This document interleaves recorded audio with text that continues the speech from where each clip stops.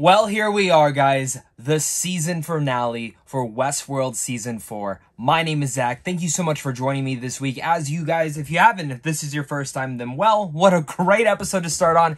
And if not, if you've been joining me week to week on this entire season recap reviews that we've been doing every Sunday, thank you so much. I cannot believe we are here. I cannot believe this season is over. And I'm definitively ready to say that this is the best season yet. And I know last week I said, hey, like, this feels that they could be leading up to, like, the actual series finale. You know, for some reason, this does not get another season. And a lot of you guys let me know, well, the creator said that they planned season 5 and Ed Harris and this and this and that. I'm with you. We need another season. At least one more, specifically in the way that this entire episode ended, but we're going to get all to that very soon. Again, this is a full spoiler review, so thank you so much for watching this. If you haven't seen the full episode yet, definitely go watch that, then come back. And make sure to hit that like and subscribe button, because we will start covering House of Dragons next week. Another great HBO show that many people are looking forward to, and I know certainly I am looking forward to reviewing and recapping that, so make sure to look forward to those reviews starting next Sunday, as well as watch-alongs over on my Patreon. That is going to be a fun time for sure. So let's dive into this episode. Overall, I think this was an excellent finale, one that was emotionally gratifying, specifically in the way that we said a lot of goodbyes to a lot of different characters. Now, in the typical fashion of Westworld, when a character dies, it does not mean they are dead forever. But I will go as far to say that it feels that if this show gets another season, since it is not confirmed yet, and HBO and Warner Brothers are going through a bunch of different things, so this show could get canceled. If the show gets another season, it feels that it's very much a reset. Going back to the very first season, continuing the loop that we had all started and restarting everything of where sentient life is. And it's really fascinating to see because there's still a lot of different pieces that I'm going to have to rewatch and kind of get my thoughts around and be like, okay, what does this mean? What does that mean? Where could this possibly go? And that's what's going to be very fascinating, to say the least. But what I will also give props to is that this season was so layered out in such a fascinating way. Dolores, in the whole heart of this entire show, has always been the soul of it all. From season 1 all the way to season 4. And I know a lot of people have been wondering, well, what is her purpose this season? And in the same way, shape, and form, the easiest way to explain it, she was the key to all of this. She was the key. The one part of it all that Bernard did not put together was her and the Man in Black. And even though he knew if for some reason he were to die, he still left an alternate plan to give to Charlotte Hale. And this was a risky episode. I mean, for a majority of it, there's literally characters that died last week. So no Maeve whatsoever. My favorite character in the entire show. Well, one of them. Bernard literally just has one sequence. It's really Charlotte Hale, Dolores, Teddy, Caleb and his daughter, a little bit of Stubbs and Clementine, and the Man in Black. Like, that's it. Bernard and Maeve, two of your biggest characters, are not even in this episode. Specifically Maeve. And Bernard I don't really count, even though he had that one important moment. This is a showdown that goes down between Charlotte Hale and the Man in Black. And it's all about a rescue mission as well. So there's all these elements that lead into this. And I do want to start, when we look and talk about the actual plot points, I want to start out with the great intro to this episode of those two characters trying to survive and, you know, shit's just going wild, and then the camper thing. And we see the Man in Black is on a mission. And we know that that mission is going to end up leading him to probably his death. And for me, Charlotte Hale is another character who, of course, gets saved. She's brought back to life. They go full-on Terminator with her. T-800, this girl, Charlotte Hale, Tessa Thompson, absolutely killed it this entire season. But she goes full Terminator, and that was awesome. You know, she starts going on her route. You know, she gets the message from Bernard, and she goes from here to there. And we find out where Dolores is this entire time. She was in the ground. She's been keeping her in the sublime of all that nature, and she breaks it down, and she grabs her. And it, again, becomes the key to all of this. And I love that direction of how we see all of that. Then you go to her having that confrontation with Clementine and seeing the Man in Black, William, actually dead.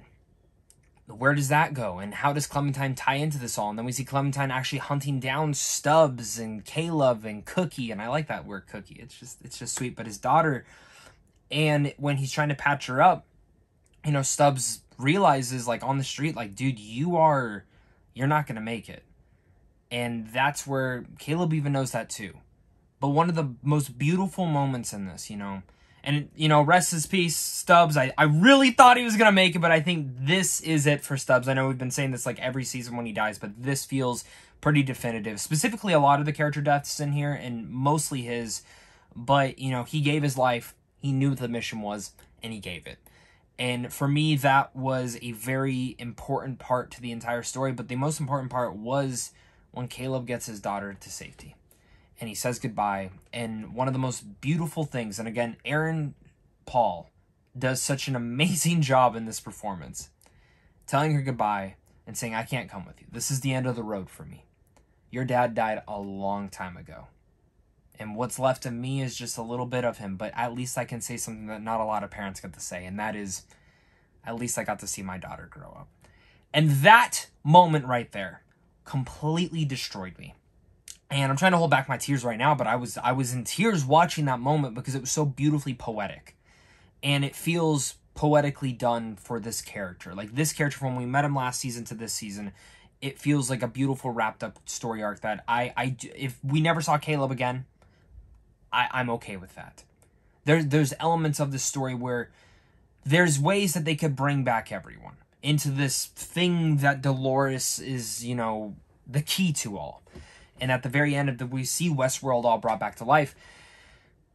But who do you bring back? What do you bring back? Why do you bring them back? Those are the questions that, you know, Nolan and Lisa Joy are definitely going to have to give us to kind of ponder and all sorts of things like that. So those are things that we're going to touch on. And again, that's if they get another season. If they don't, I actually don't hate this as like kind of the entire finale. And so let's get to that. And, you know, a lot of this was Dolores and Teddy having a great conversation. And again, there's an emotional arc there, seeing that Dolores brought Teddy back and what Ariana DeBosa's character was supposed to be there for, and why Dolores created it, and why Dolores created all this. And of course, she makes the choice that that Charlotte Hale provides to her to do. And for me, in a way, it just resembled something of a reset to this entire world. And that's the way that at least I interpreted it. This entire test that they've all been going about in, that sentient life, that no matter what, it will somehow survive out there. But this is the way. This is the way that maybe we will let ourselves free this time. And that's where I go as far to say that, like, it's kind of beautifully poetic because it is, again, a whole cycle. That maybe this time things will be different.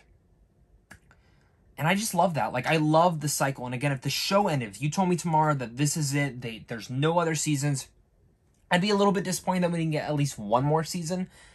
But at the same point, I feel okay.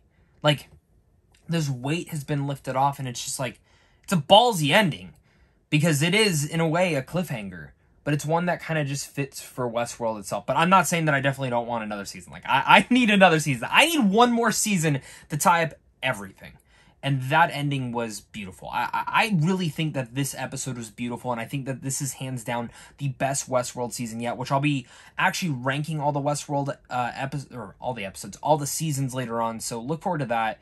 But definitely, like, right now, this is teeter-tottering on my number one. I'm going to kind of do a little bit more research, go back a little bit, but this is my favorite season so far, just as a reaction coming out of this, and this is overall, like, my thoughts. I know it's very much a ramble. This is how I talk about TV, is just rambling off my thoughts and everything that kind of goes about, and how fantastic this season was. I think this was a near perfect season, one that really brought everything together and tied it all together in a not that too confusing way, but also made you really emotional for the characters that you have truly come to care about over the last 4 seasons. And I think this is just goes as far to show why Westworld, if you dropped off, you are definitely missing out. So overall, I am going to give all of Westworld Season 4 an A. I think besides a couple slow points here and there, this was a near-perfect season. Just as great as the original season, if not better. And I'm kind of leaning on that. It is a little bit better. But Yeah, what a fantastic season, and the performances in here are probably top tier. I love this season. I'm fingers crossing that we at least get one more season of Westworld, but yeah, I love this. I can't wait to read your guys' thoughts. Make sure to leave your comments down below, hit that like and subscribe button, and of course, until next time, stay classy.